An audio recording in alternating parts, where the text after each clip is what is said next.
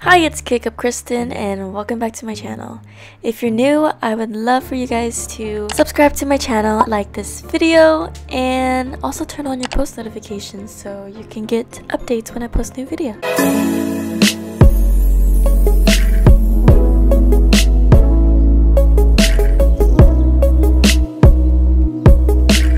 First, I'm going to start off with my Prep and Prime by M.A.C. And this is just going to help keep my makeup last all day long. Now I'm going to go in with a foundation that's a few shades lighter than my actual skin tone. And I'm going to apply that with a damp beauty blender.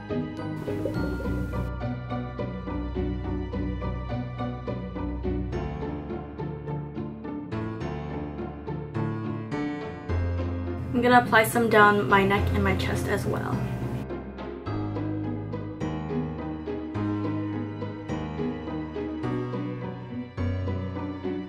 Now I'm going to set all of that with my Maybelline Fit Me Matte and Poreless pressed powder in the shade True Beige 222.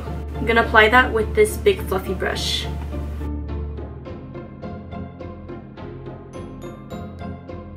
I'm going to go into my Kat Von D Shade and Light palette into the darkest shade. I'm going to give myself a very bold contour to make my cheeks look sunken in and to make myself look a little bit more dead. I'm contouring a little bit higher than I usually would, and I'm bringing that down to my jawline.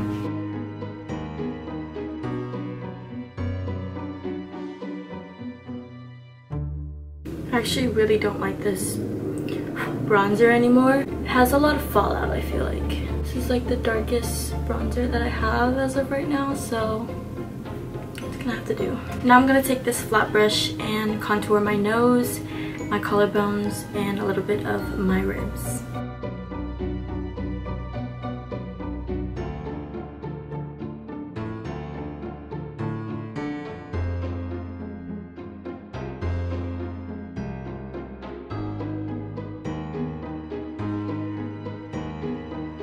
Now I'm going to blend all that out with this flat top brush.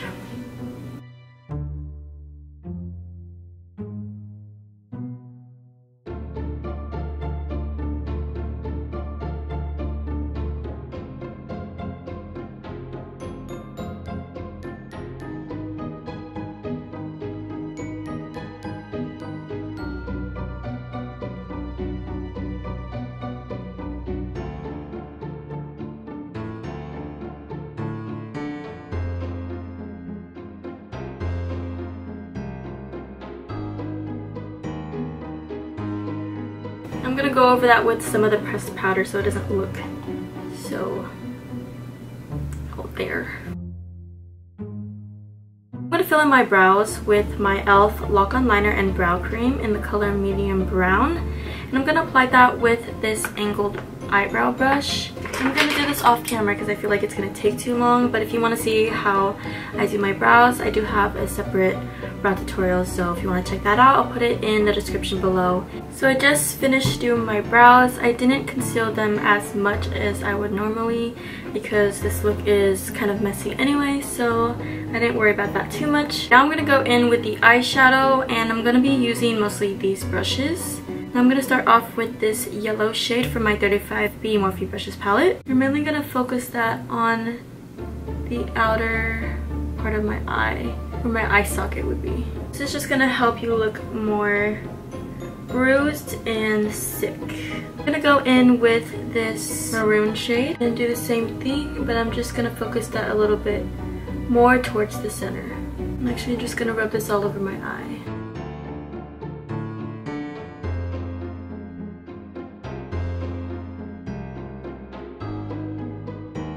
Not really being like precise in where I'm applying, I'm just kind of going all over. And I'm also going to bring that color into the inner corners as well.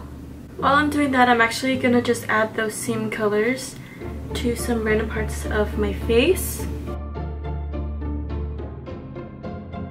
And on my chest and neck as well. And these are going to be some other bruises on the body.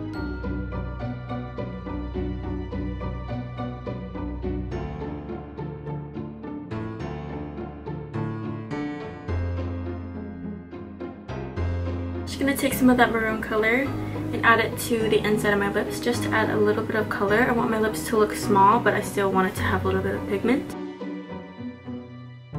I'm going to dip into this navy blue, add that on top of the maroon, but a little bit closer to the center of the eye and in the inner corners too.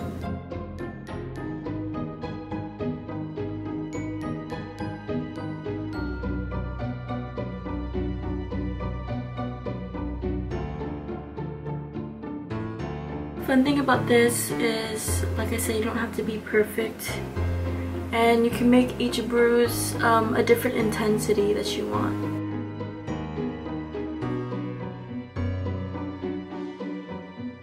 Now I'm going to go in with some green, basically just painting a rainbow on her face and bunny.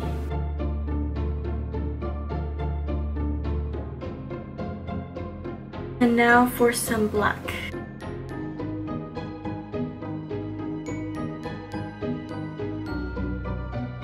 Now I'm just taking a clean, fluffy brush and just blending all of that color out so it doesn't look like a rainbow.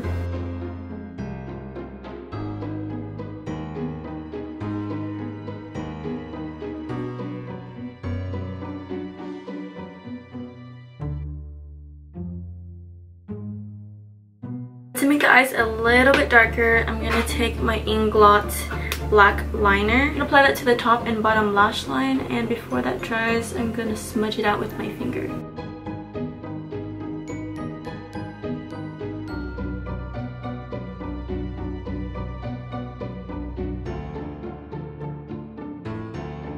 This didn't smudge out the way that I wanted it to, so I'm going to dip into my MAYBELLINE face paint palette into black and try to blend this out a little bit more. I'm actually going to do that with one of the blending brushes.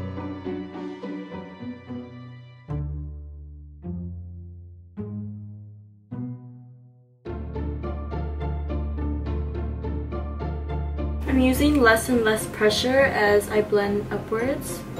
And also I'm drying my brush even more and more. Mostly just dry brushing once I get towards the outer parts of my eye.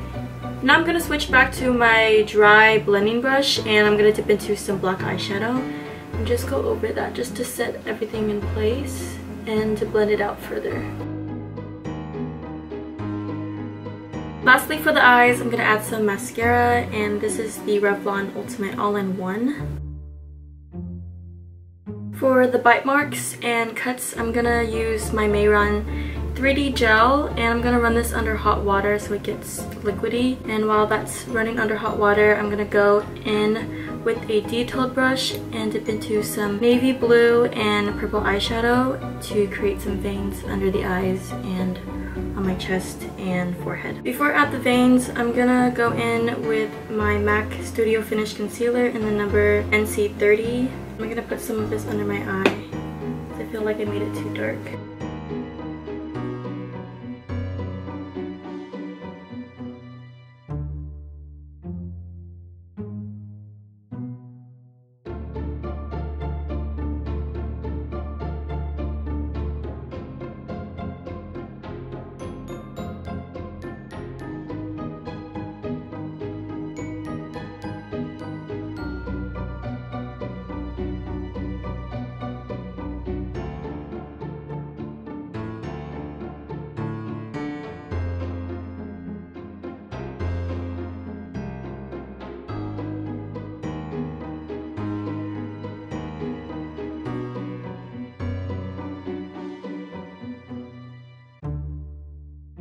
The 3D gel is in liquid form, so now I'm gonna just put some of that onto my fingers, and I'm gonna just place it on the spots where I want to have some zombie bites or cuts, and I'm gonna spread that really thin. Be careful not to get this in your hair because it's gonna be a bitch to get out.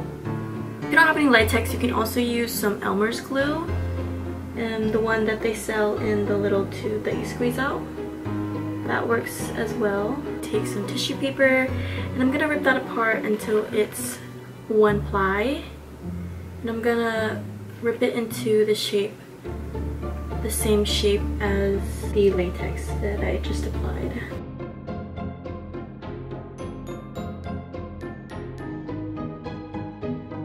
Now I'm gonna apply another layer on top.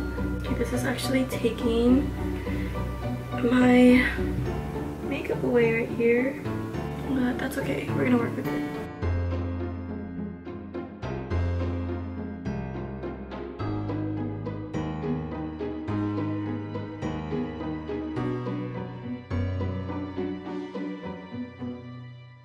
I'm gonna try to make the edges blend in with my skin as much as possible.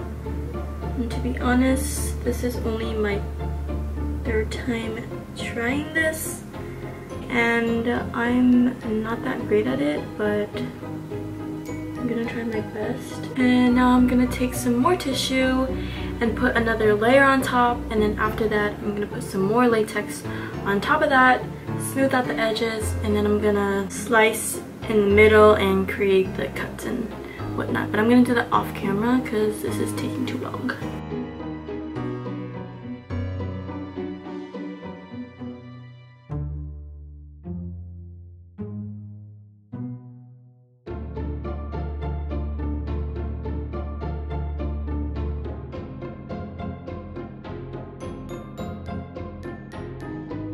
This is gonna be the zombie bite.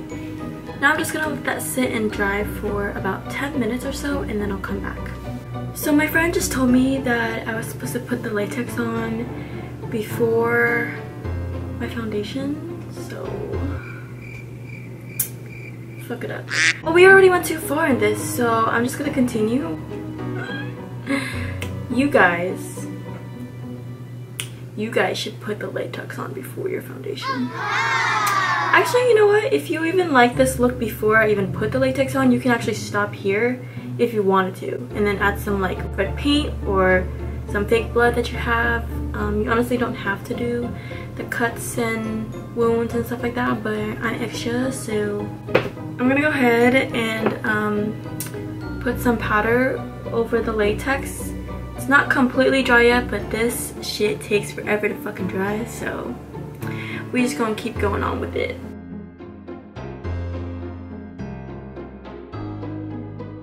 Like I said, I'm not the best at latex, so it's fine though, it's fine. Now we know. You know, don't be afraid to mess up. Everything takes practice. You'll honestly become a better artist if you actually make those mistakes and learn from them. So I am definitely still learning. I'm not the greatest makeup artist, but I try.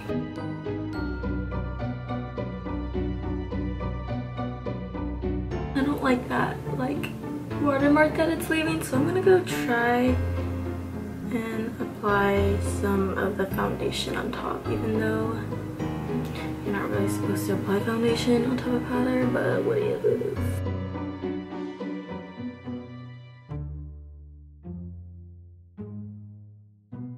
Well, I give up on this. I give up. I give up. Bye. I'm gonna add some of that maroon color. I'm gonna apply that all over the wounds.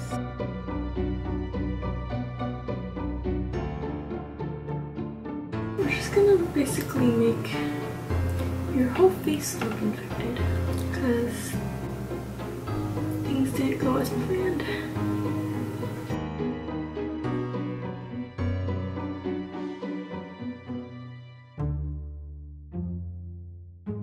I'm gonna go in with a detailed brush, and I'm gonna dip into some paint, red and wild orchid, mix those together, and then I'm going to pick up some of this Egyptian magic cream so it stays like moist looking instead of drying up, since it is a water-based paint. I'm gonna apply that in the center of the cuts.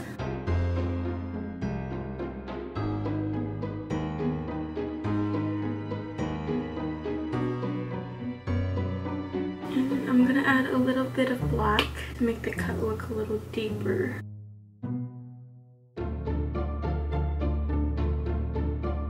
Put on my brush some water and drip it down to make some blood drops.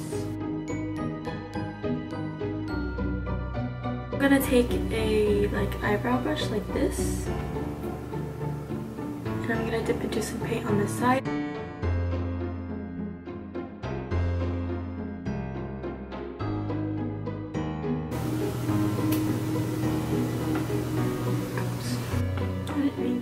Splatter right there, but...